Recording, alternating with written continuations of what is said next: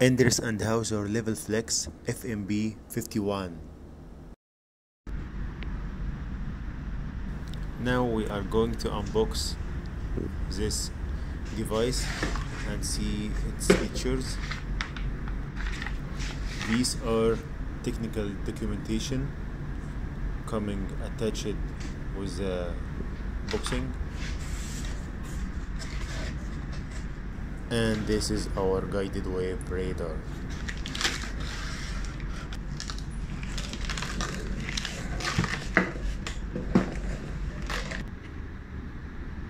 Endress and Hauser Levelflex.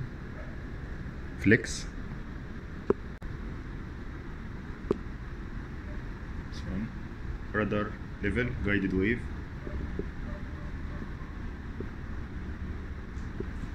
Okay.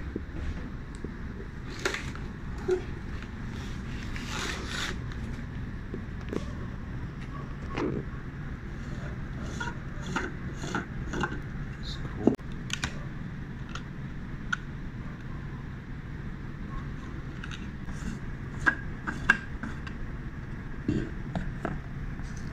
This hard 4 to 20 milliamps hard connection, positive and negative. Okay. Under display,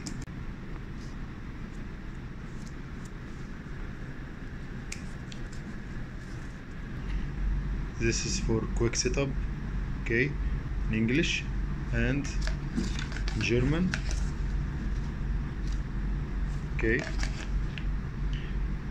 where to install the transmitter, everything is explained here.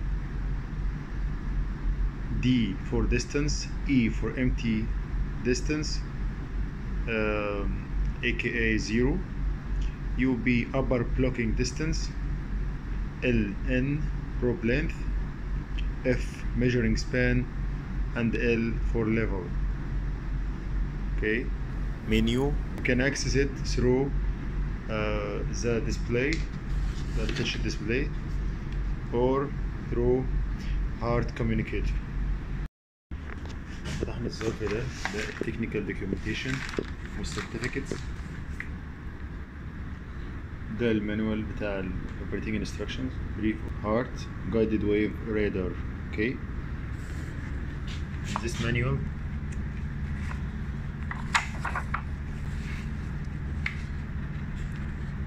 how to install the device and everything about safety instructions, post installation check and so on.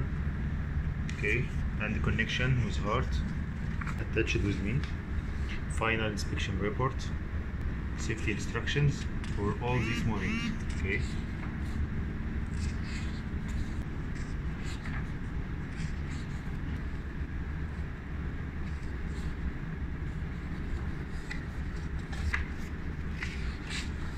I will connect the power supply and see the menus from the display. وصلت Endress and Hauser.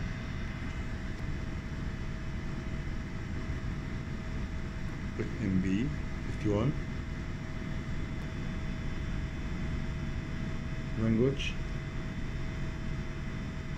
English or Dutch or so on. Escape. Setup, diagnostic, expert. Okay, setup, device tag, distance, select هنا متر ولا مليمتر ولا فيت، قدم ولا انش. تمام، خليها بالمتر. في بقى التانك تايب ميتاليك ولا، تعال نشوف الاوبشنز اللي موجودة. باي باس بايب، نون ميتاليك، mounted outside. طبعا هو هنا عندنا هيبقى ميتاليك فخليه زي ما هو ميتاليك. بعد كده الميديوم جروب. ماشي، اهم حاجه بقى الامتي كاليبريشن والفول كاليبريشن. هنا بنقدر نحددها، ممكن ندخل عليها انتر، ممكن نغير القيمه بتاعتها من هنا زي ما عملنا قبل كده او نطلع. الفول كاليبريشن الفول كاليبريشن هو السبان اللي انا هشتغل فيه، بتبقى قيمة اقل من الامتي. لو لاحظنا هنا الامتي كاليبريشن هو كل الارتفاع من اول السنسور من فوق لحد اخر التانك. هنجيب صورة توضيحية ليها برضو، انما الفول كاليبريشن هو السبان اللي هيقيس فيه. نلاحظ الفرق بين الامتي كاليبريشن والفول كاليبريشن. distance signal quality متغير طبعا لان هو مش راكب في المكان المخصص ليه. في الادفانسد سيت اب ندخل عليها،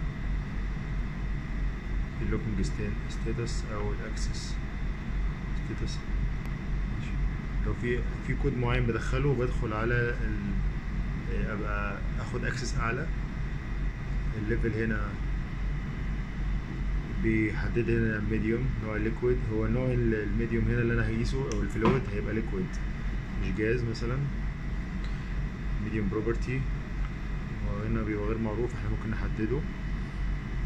كل حاجه من دول ليها دلاله معينه باينه في الداتا شيت بس بنقلب في القائمه. بروسيس بروبرتي برضو في ادفانسد كونديشنز مش موجوده. الليفل يونت هنا ممكن اخليها بالمتر، ممكن اخليها علامة مئوية، نسبة مئوية أو مليمتر أو قدم وهكذا. البلوكينج ديستانس تمام، هنعرف كل ده تمام. في ليفل كوركشن هنا زيرو، نرجع كده الاتنين دول مع بعض يعمل سكيب يطلع للي قبلها. في لينيرايزيشن، في السيفتي سيتنجز، لاست فاليو، بلوكينج ديستانس دي برضو موجودة في الداتا شيت. والبروب سيتنجز، ديسبلاي، لانجويج والفورمات بقى، وهعرض ايه، علامة عشرية ولا لأ، كل الحاجات دي مش محتاجين كل ده. هي الادفانس ستوب كانت اخر حاجة في القايمة اللي هطلع دلوقتي. في الدايجنوستكس،